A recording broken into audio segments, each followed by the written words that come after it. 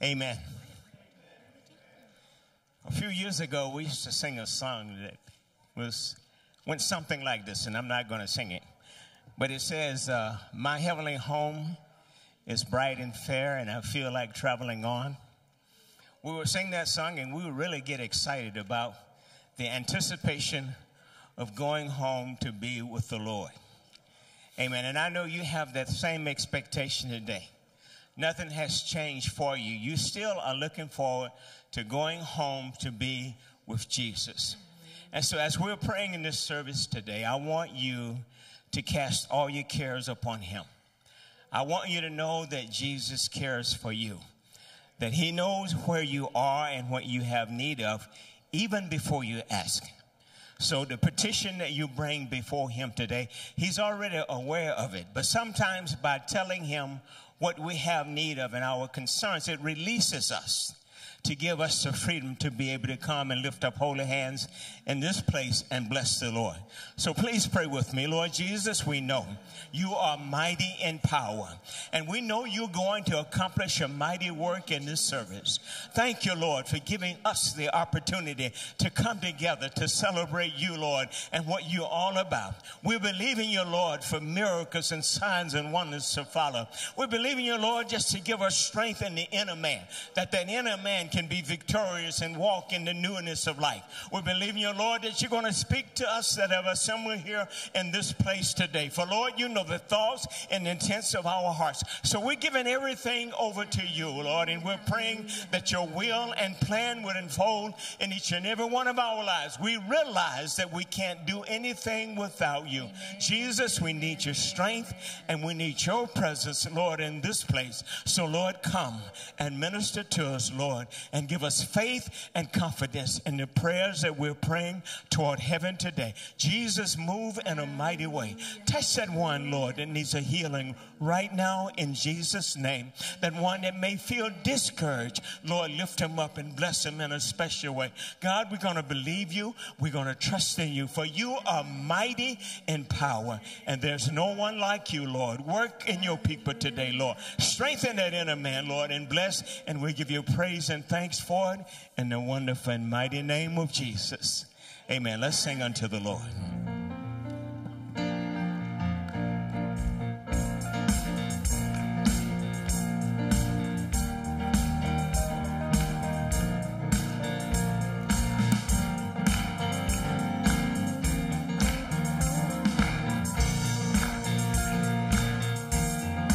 Yours is the name high above others.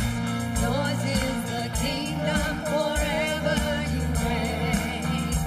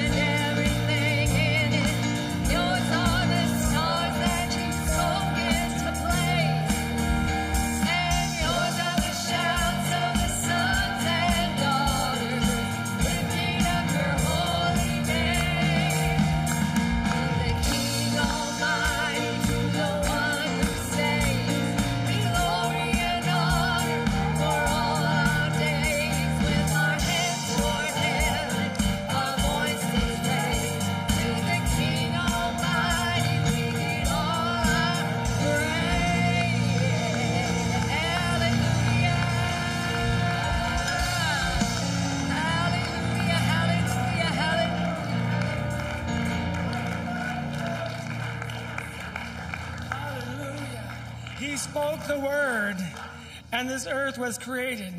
He spoke the word, and there was light. He spoke the word. Hallelujah. And everything that in this world is was. How we can rejoice in that word. Amen. There's going to be a word of the Lord today. And there's still power in that word. And there is power in the name of Jesus. Hallelujah. No other name that can save us. No other name that can redeem us. No other name that we can call upon at all times. Today, when I came into church a little earlier, Brother Dart was getting the baptistry ready. Someone is going to go down in the name of Jesus. Hallelujah. Hallelujah. And I'd like to encourage, maybe there's someone here that has not yet been baptized in Jesus' name. And maybe today could be your opportunity to experience remission of sins, is what the Bible calls it. All our sins are gone. They are forgiven. They are no more, because we go down in the only saving name of Jesus. No other name but Jesus.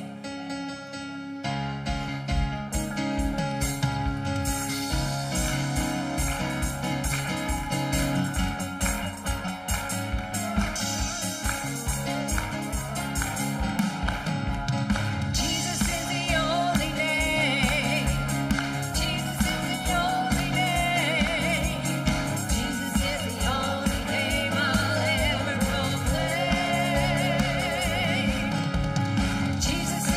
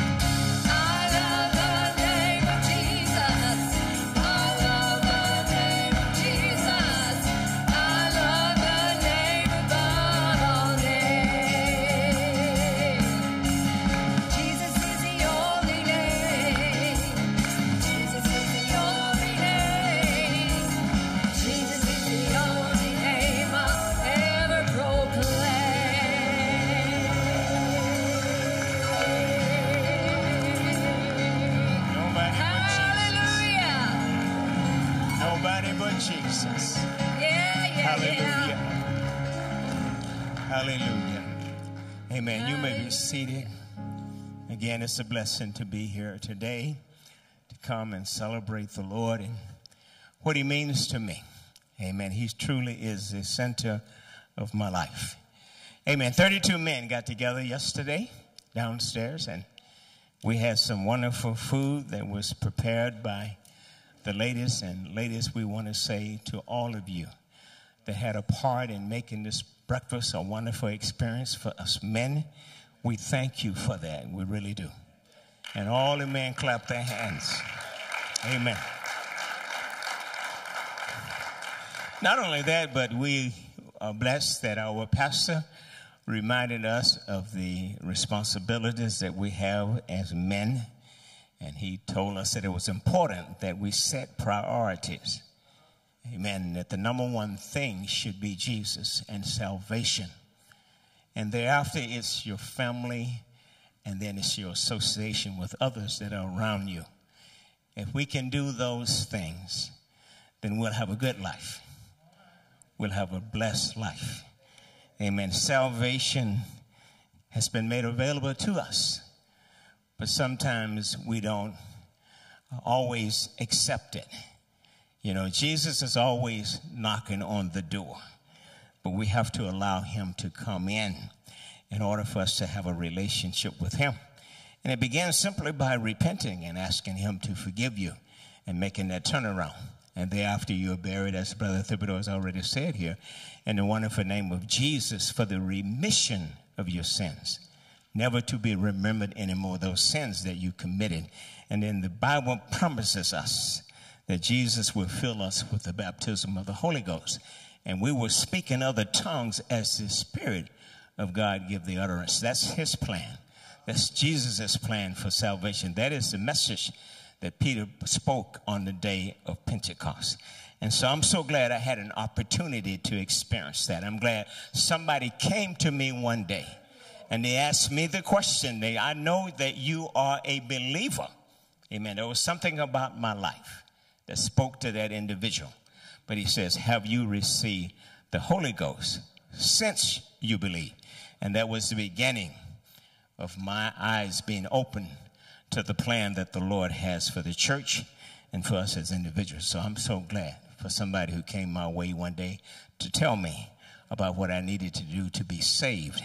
And so that's important. So Brother Gerlix, we are so appreciative of our youth pastor and our youth. Amen. He needs to make an announcement.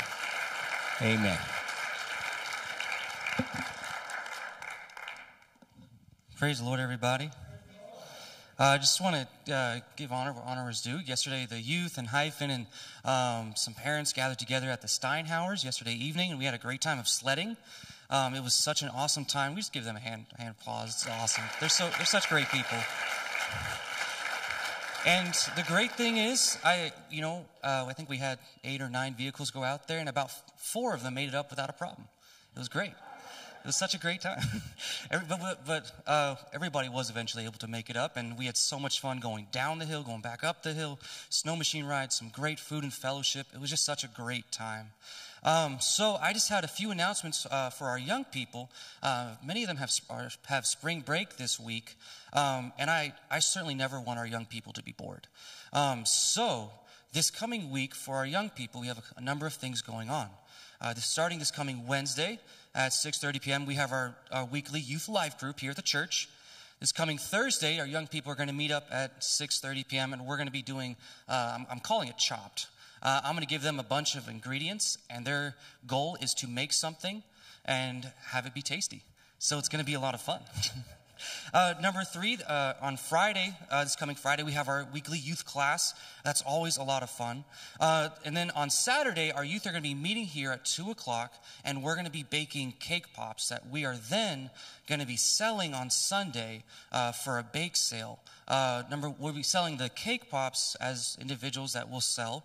And then we're also going to be having a silent auction bake sale where there'll be a number of really great desserts made by some great professional bakers that we'll be selling for individuals to purchase. And everything that is raised through this fundraising is going to be going towards supporting our young people and going to North American Youth Congress this coming July, which is actually approaching pretty quickly, and we're very excited about that a number of our young people are able to go and be a part of that. Thank you, guys.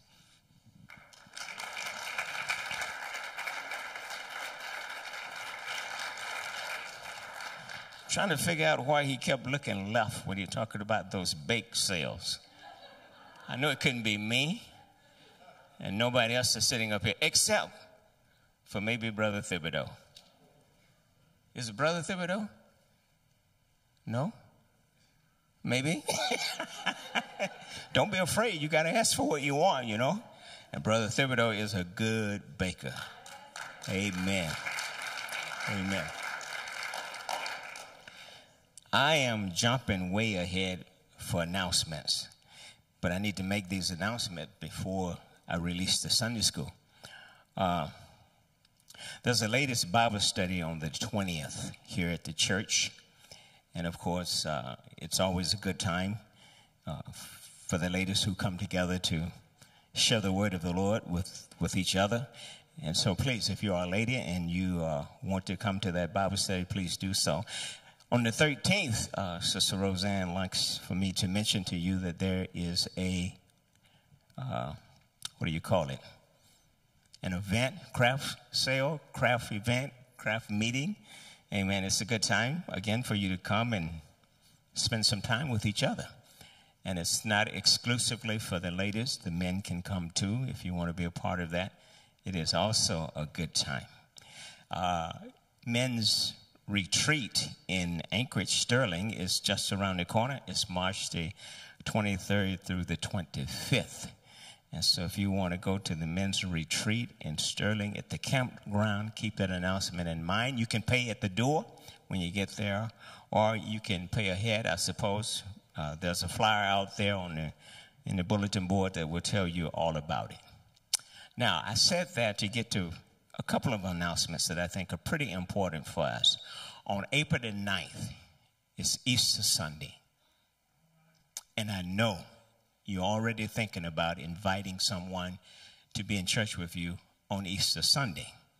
It is going to be a good service. It's going to be a good time in the Lord. And then the next Sunday, we have a special guest. Brother and Sister Hanscom will be here for that service. And he is going to share with us some of the miracles that he and she experienced while they were in Pakistan. They were there for a number of years as missionaries, and God used them in a mighty way. In that particular Muslim nation, it's 98% Muslim, but God was still working it there in a very special way. So you will want to come and hear what they are doing. I had an opportunity to meet Brother Hanscom a few years ago at a minister's retreat. At that particular time, he was the director of the multicultural ministries. And he was serving in that position. And as a matter of fact, he served in that position for 21 years. And so he has a great understanding of the multicultural ministry. There may be some insight that you can gain from that as well when you talk to him. It will be a good and powerful service. He is saying that miracles and signs and wonders should happen within the United States, just like it happened in Pakistan. And he believes if you come to this service, God is going to show you the mission that he has for you, and perhaps God will even grant you a miracle that you need in your life. So I would encourage you, for all of those that you invite for Easter Sunday, please invite them to come and be in this special service the next Sunday, and let's see what God will do. I believe God has a wonderful plan for his church. I believe the power that he shows in Pakistan is the same power he can show here at the sanctuary. God is no respect of persons. And when we walk into that area where he wants us to walk into and have the faith to believe God is going to do something wonderful for us, then he's able to bring it to pass. So I trust that you're going to be here for these special services, and God is going to bless you in a mighty way. A little bit ahead of time, so keep it in mind, and thank you so much for that. Sunday school, you're free to go. Amen. And ushers, come this way as the Sunday school is going that way. We thank the Lord for our teachers. Amen. For all of the work that they put into helping our children to grow up in the ways of the Lord. And I know I've taught Sunday school before. I had the privilege of teaching teenagers. So that was a little bit different than the toddlers, if you will. But it was a good experience. And I gained some insight into how teenagers think, but I've probably lost that insight by now.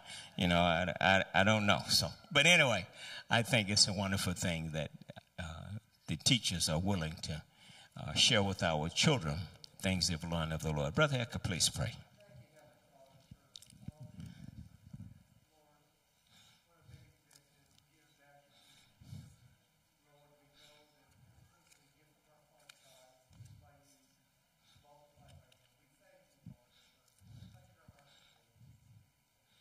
Amen.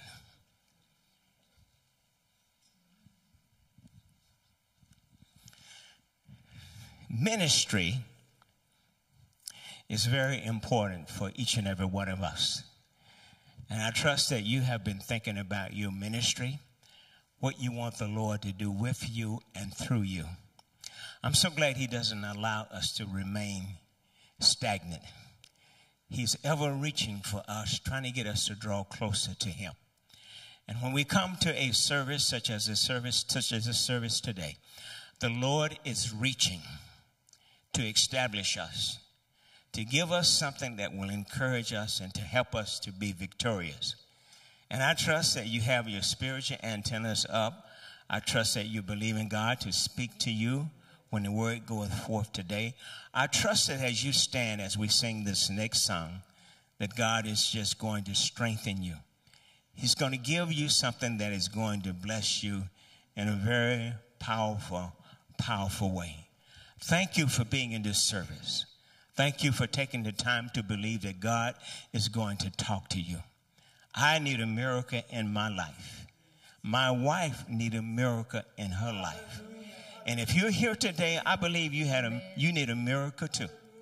Amen. Don't ever be satisfied with where you are, but ever reach for more of the Lord.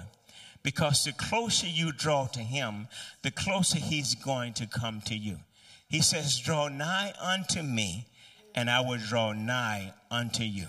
So as we're going to sing this next song, as you're lifting your hands in faith, as your mind is being saturated by the Spirit of God, believe that God is going to minister to you for the special need that you have. Brother A.G., one more verse is, he that dwelleth in the secret place of the Most High shall abide under the shadow of the Almighty. We're here in the presence of the Lord. We are dwelling in a secret place of the Most High. That means his might is here in this house. And that need that you spoke of, he has the answer. We're in the presence of the Lord, and the Bible says where the Spirit of the Lord is, there's liberty. He's ready to free us from that situation we're in. Free us, hallelujah, from the need that is pressing against us, because we're in the presence of the Lord.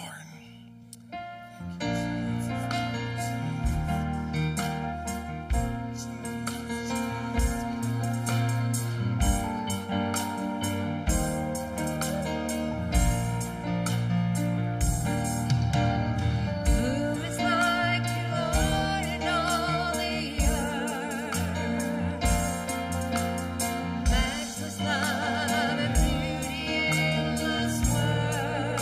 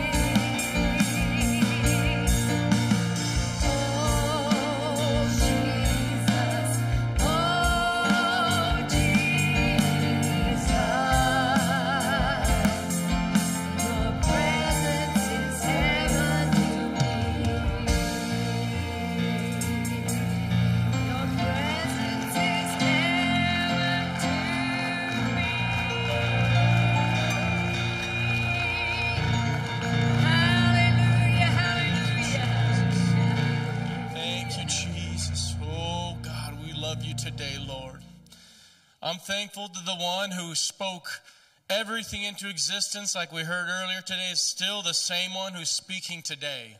He's still the same one that in this service can speak peace into somebody's life. He can speak healing into somebody's body. I'm thankful that we serve a God who loves us so much, even when we don't deserve it, that God would come and meet us in a place like this. And if you will, let's just lift up our hands one more time and tell him that we love him in this place. Lord, we welcome you in this place today, Jesus. And God, we worship your name, Lord.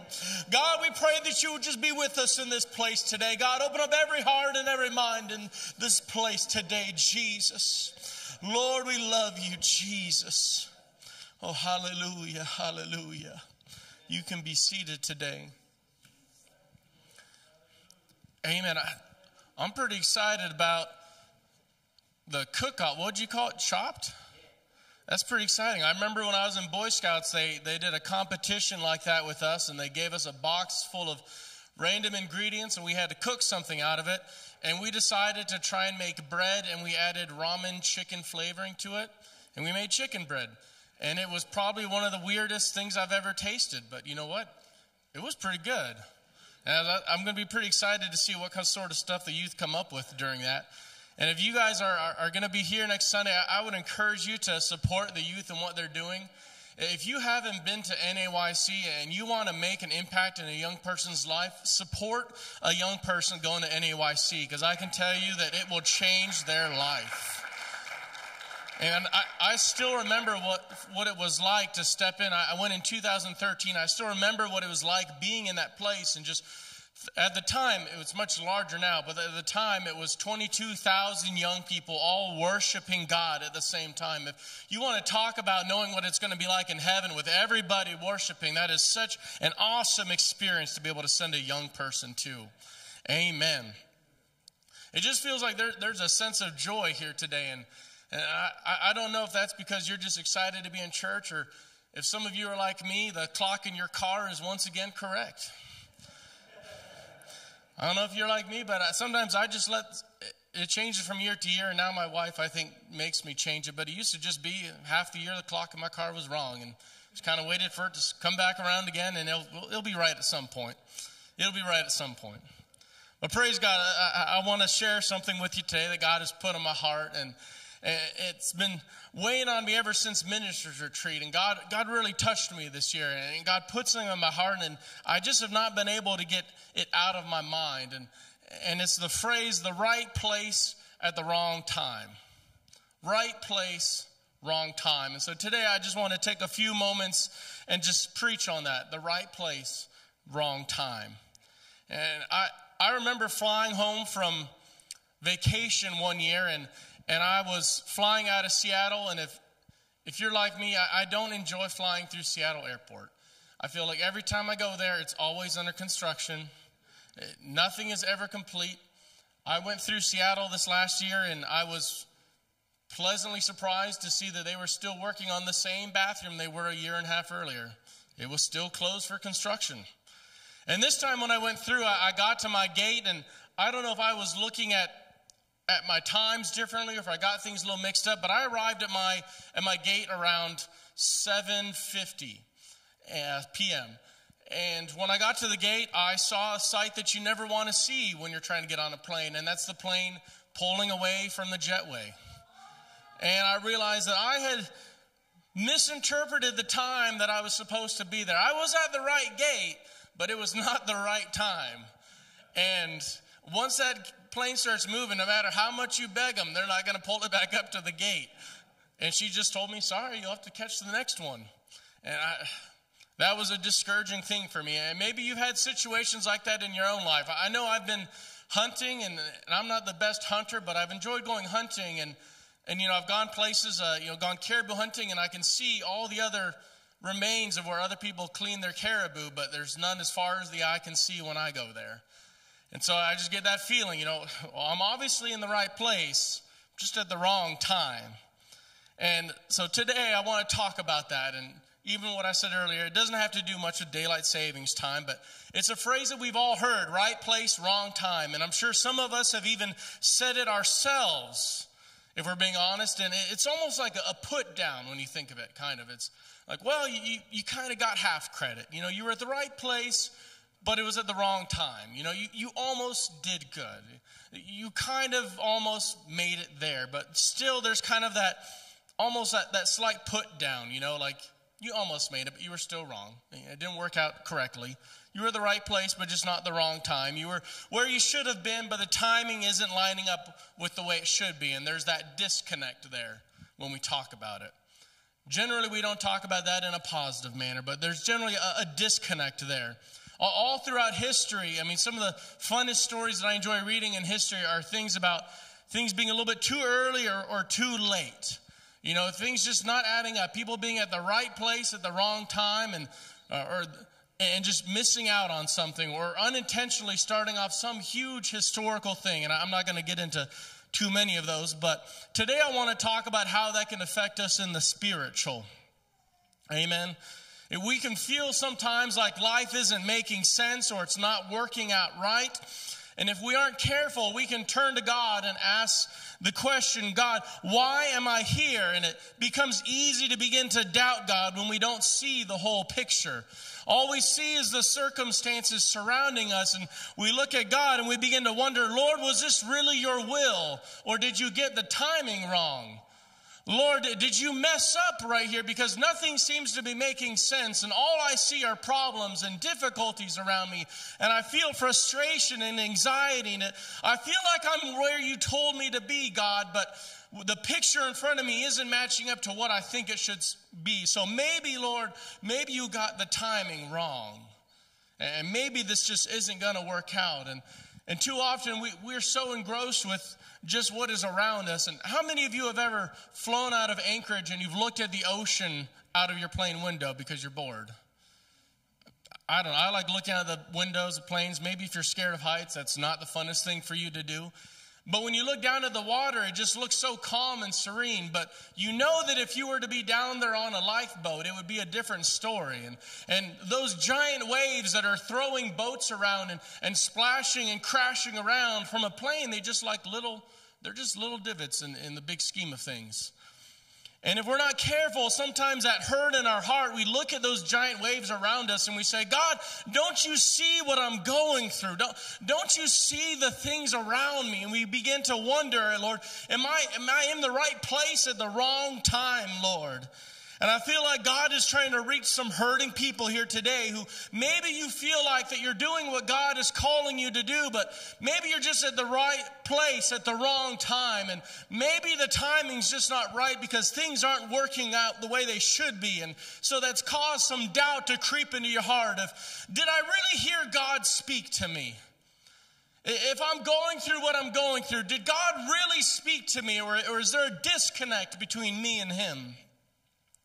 And in Matthew 14, 22 through 24, we see a story, and it says, immediately Jesus made his disciples, he made them, told them, this is what you're going to do. He commands them, go into the boat and go before him to the other side. And while he sent the multitudes away, so he tells his disciples to get into the boat, go out into the middle of the water, and he sends the multitudes away.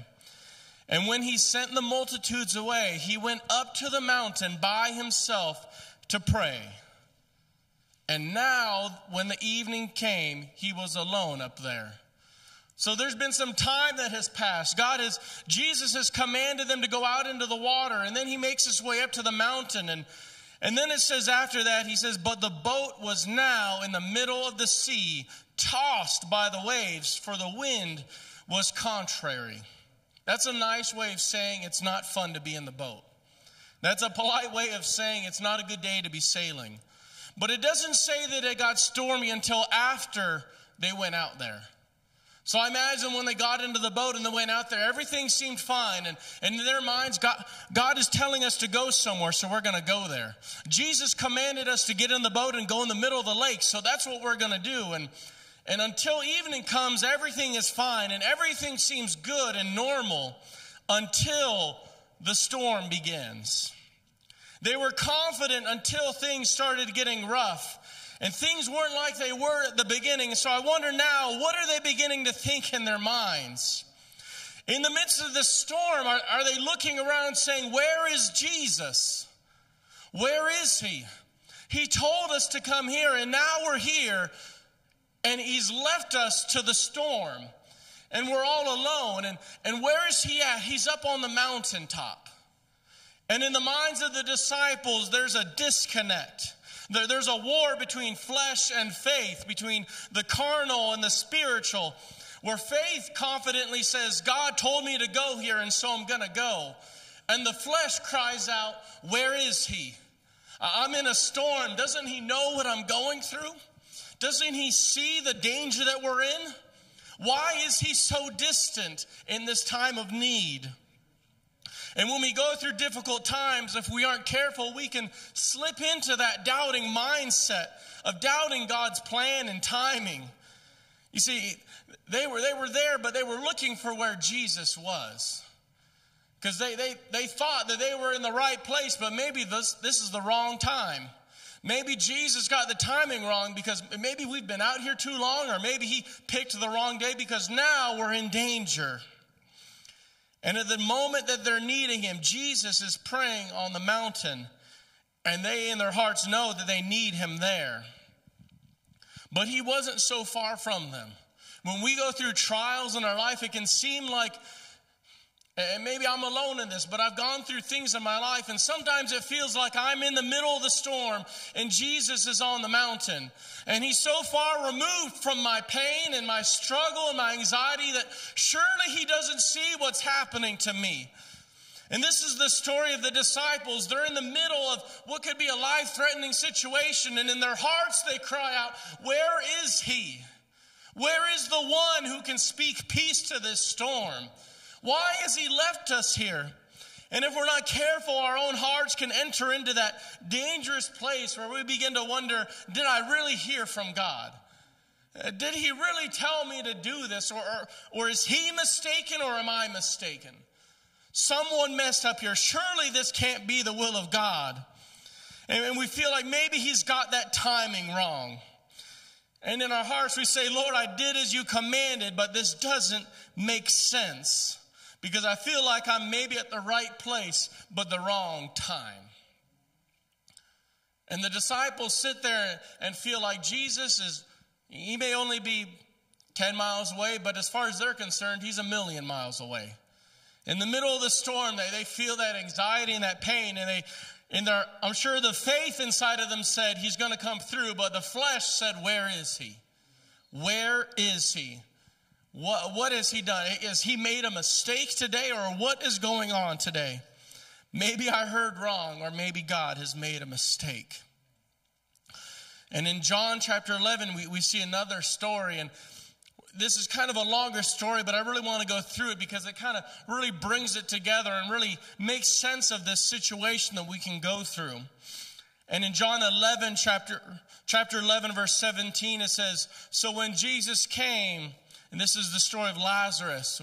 Many of us know the story, but it says when Jesus came, he found that Lazarus, had already been in the tomb for 4 days. Now Bethany was near Jerusalem, about 2 miles away, and many of the Jews had joined the women around Martha and Mary to comfort them concerning their brother. So a bunch of women come from Jerusalem to comfort Mary and Martha, who are together right now. They're close to each other.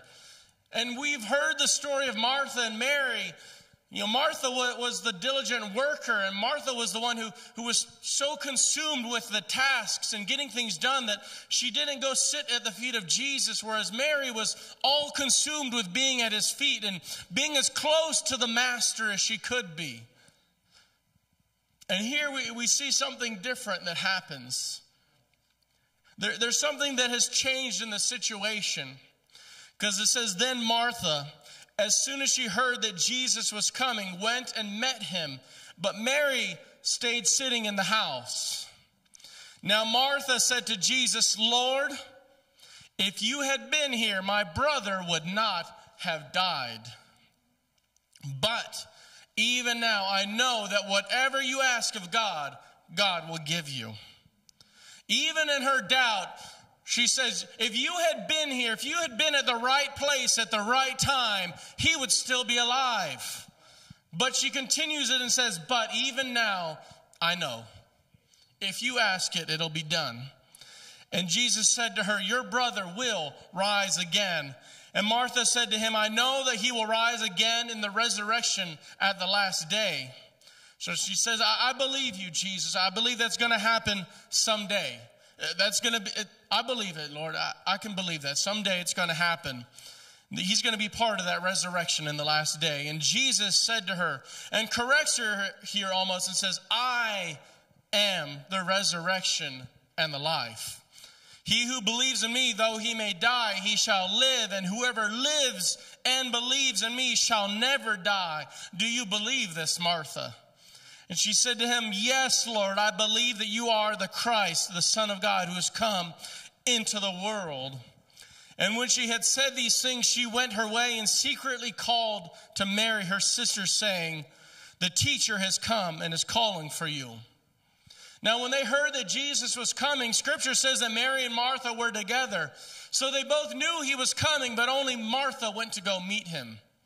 And so after meeting him, Martha comes back, and she tells Mary that the teacher is calling for you.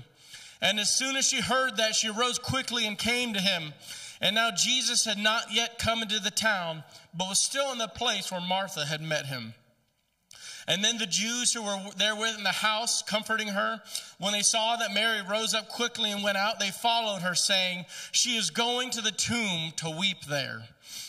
In verse 32, then when Mary came where Jesus was and saw him, she fell down at his feet, saying to him, Lord, if you had been there, my brother would not have died. If you had been there, Jesus, he would not have died. Lord, you've come to the right place, but you've got the timing wrong. You're too late. And this time, Mary, the one who before sat at the feet of Jesus, eager to hear everything he had to say, doesn't follow it up with, Lord, I believe that you still can. She leaves it just that, Lord, if you had been here, he would not have died. If you had been here, she equated his presence with that promise, that if he was just there at the right time, it would have happened. But now it's too late. Now, if you had been here, it would be different, Jesus. And in our own hearts, we can enter into that same thing of, Lord, if you had been here, my life wouldn't have been like this. Lord, if you had been here, I wouldn't have made this mistake. Lord, if you had been here at the right time, my family wouldn't have fallen apart. Lord, if you'd been here at the right time, this addiction wouldn't have overtaken me. Lord, if you'd been here at the right time, I wouldn't be where I am. And so Martha says, if you had been here, Lord, but even now I know. But Mary has a different attitude in her heart. Mary has a doubt in her flesh, and her flesh comes to the fore here and almost demands of Jesus, why were you not here? Who do you think you are? You're too late. You've got the timing all wrong. You should have been here 4 days ago. You're at the right place, Jesus, but sorry, it's the wrong time. You've made a mistake. And her attitude is in that state, and she remains there up into this point. And it's almost like she's saying, Jesus, you've messed up. Jesus, you don't understand what I've gone through the last 4 days. You don't understand the pain and the anxiety. And so often we can get frustrated, and that flesh can rise up in us, and we ask the same question of, Lord, if you had been here, Lord, I wouldn't be going through this right now, Lord. Maybe I'm in the right place, but it's the wrong time. And maybe some of you have come into this place today, and you've been having a hurt weighing on your heart, and you felt like, I'm in the right place. I'm in the house of God. I'm doing what God has called me to do, but maybe it's been at the wrong time. And maybe I got the timing wrong, or maybe God chose the wrong person, and maybe God got the timing wrong in my life. And so you've come to church and you know you're in the right place, but there's still a heaviness that is weighing on your heart and has gripped you with anxiety and depression and is crushing you in that, saying, Lord, was this the right place at the wrong time? Lord, did you make a mistake in my life? She says, Lord, you are where you should be, but you're too late. You could have saved him, but you're too late. She didn't see the potential for a miracle in front of her. All she could see was the hurt around her. And when we go through difficult situations, when we go through storms like the disciples went, or when we deal with loss, it's important that we keep our mind on Jesus. Because if we start looking at the waves around us and we start looking at the pain and the hurt in our own heart, it's gonna cause bitterness to seep in there, and it's gonna cause a divide between you and Jesus, because that flesh is gonna want to rise up and demand an answer and doesn't want to wait till the end to see what could be. And so how many of us have felt that same way? Don't raise your hands, but in your own heart, examine ourselves. Say, how many of us have felt the same way of asking God, Lord, did you make a mistake? Because God, this doesn't add up to me. Lord, this doesn't make sense to me.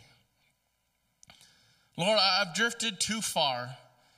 Lord, it's like I'm in the right place, but I'm just too late. The right place at the wrong time, Lord.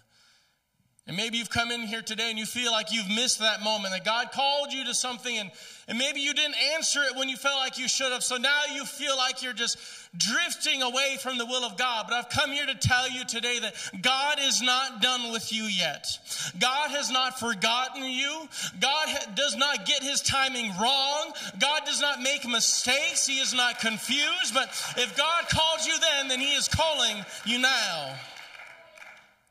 And then in verse 33, it says, therefore, when Jesus saw her weeping and the Jews who came with her weeping, he groaned in the spirit and was troubled. And he said, where have you laid him? Where have you put the body? Where have you laid him? And they said to him, Lord, come and see. And Jesus wept. And then the Jews said, see how he loved him. Past tense. See how he loved him. And some of them said, could not this man who opened the eyes of the blind also have kept this man from dying? Maybe Jesus this man who can do all things and can heal, maybe he just doesn't understand like we understand. And sometimes we can do that too, where, Lord, maybe you don't understand it like I do. You don't see the picture like I do. But I promise you that God does. And in verse 38, then Jesus again groaning in himself. Groaning in himself. There's turmoil in Jesus' heart over this. That's the second time Scripture records that in this short little section. He came to the tomb, and it was a cave with a stone laid against it. And Jesus said, take away the stone. And Martha, the sister of him who was dead, said to him, Lord, by this time there is a stench. He's been dead for 4 days. Take away the stone. And she says, Lord, but the stench is too much. Don't do it, Lord. There's nothing pretty on the other side of that. Lord, there's nothing good that's going to come of this. And Jesus tells him to roll away the stone at the door. And what that tells me is that you can come here today feeling like the call of God has left and that your relationship with God is dead and buried, that dream is dead in your life, and it's not too late. But praise God, he can still roll away the stone.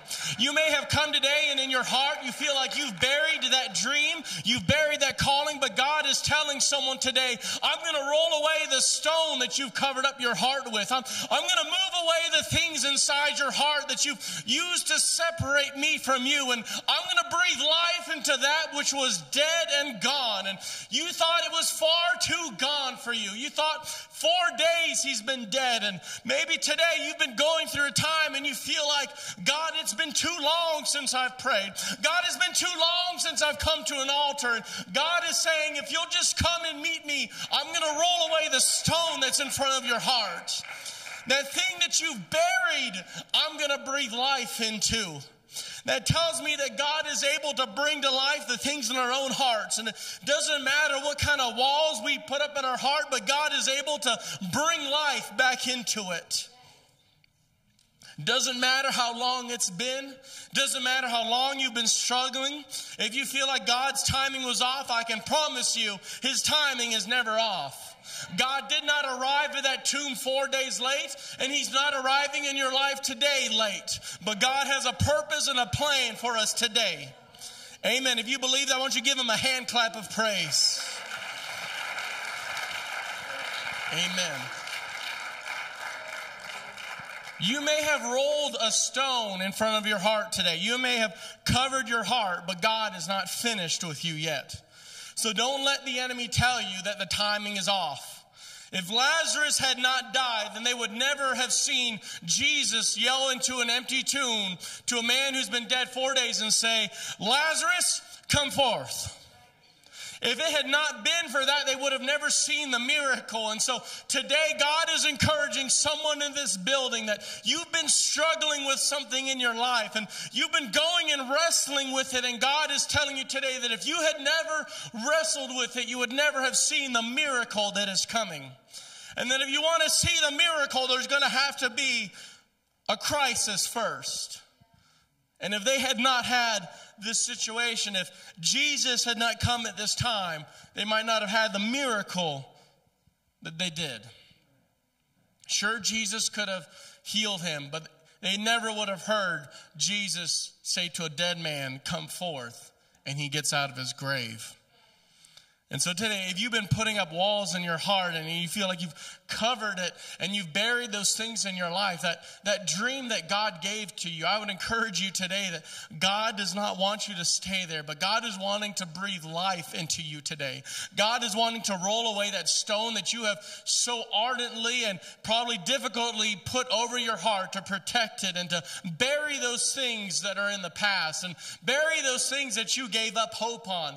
Just like Martha and Mary gave up any hope that their brother could come back. Some of us have hidden the call of God and hidden the dream that he's put in our life, and we've buried it and we've forgotten about it. But God doesn't stop at a tomb. God doesn't stop at a stone in front of a tomb, but God wants to restore some people here today. And if you feel like you're stuck today and you feel like maybe you've been at the right place at the wrong time, I want to tell you that God's timing is never off. His timing is perfect. His will is perfect. And he loves you.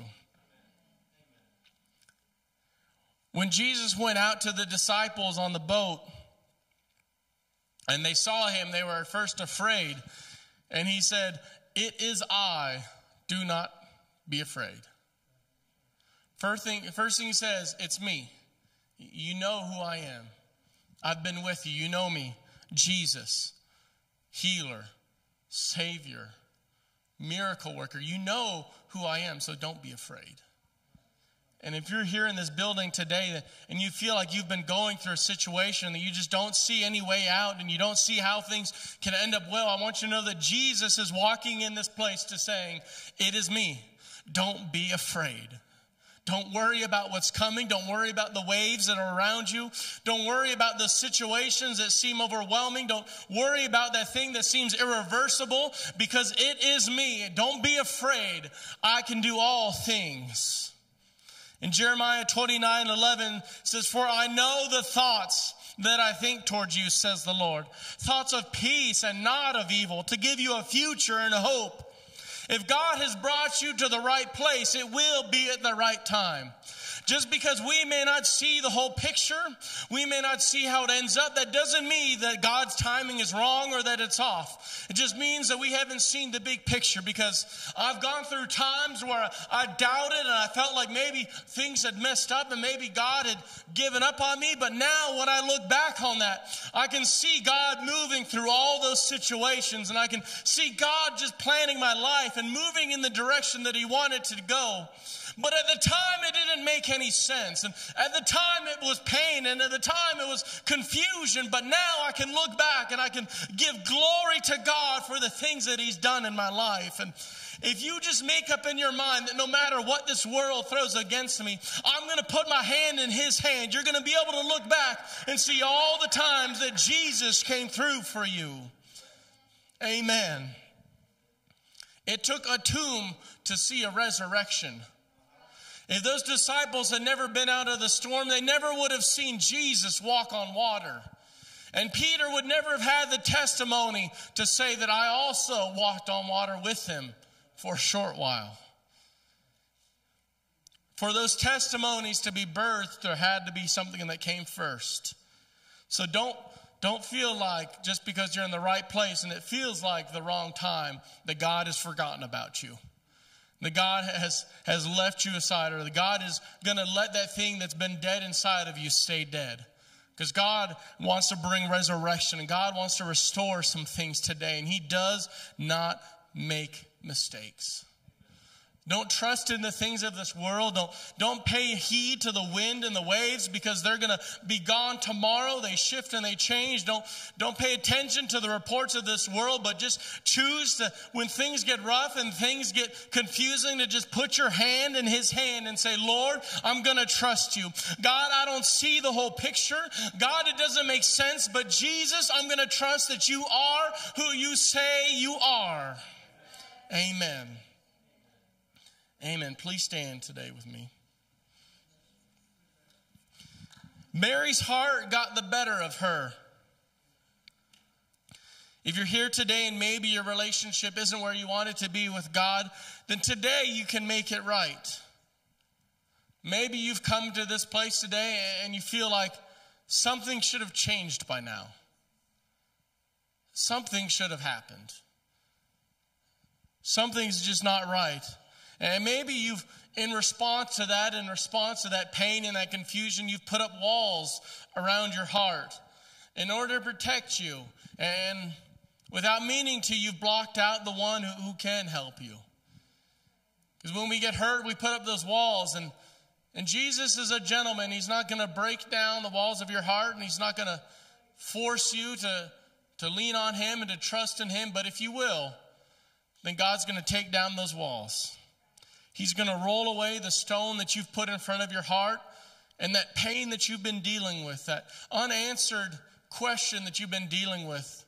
He's going to breathe life into it.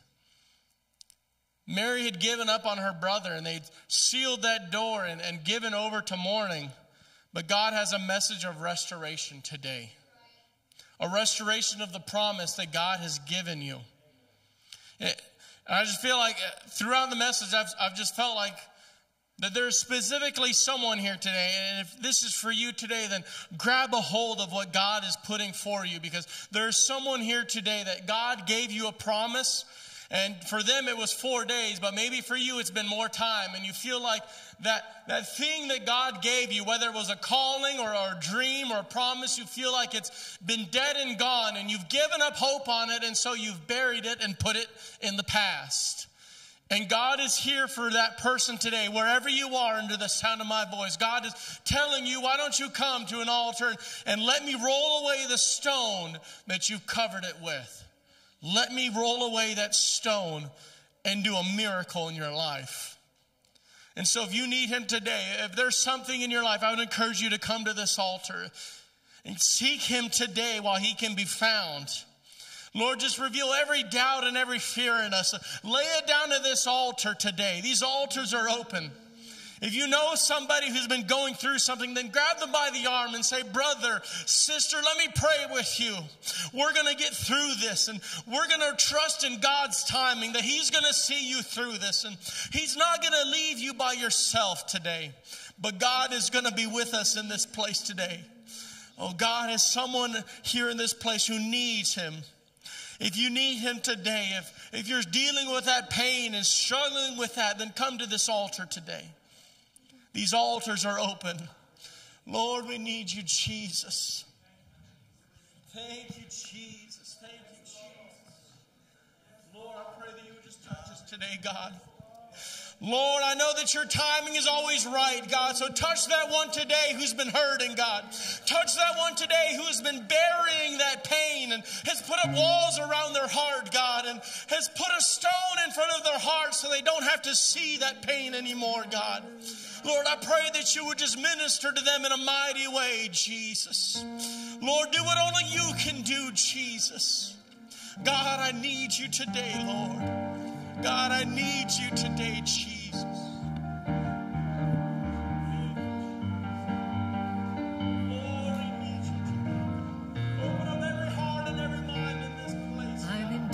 desperate need of mercy at the end of my own strength.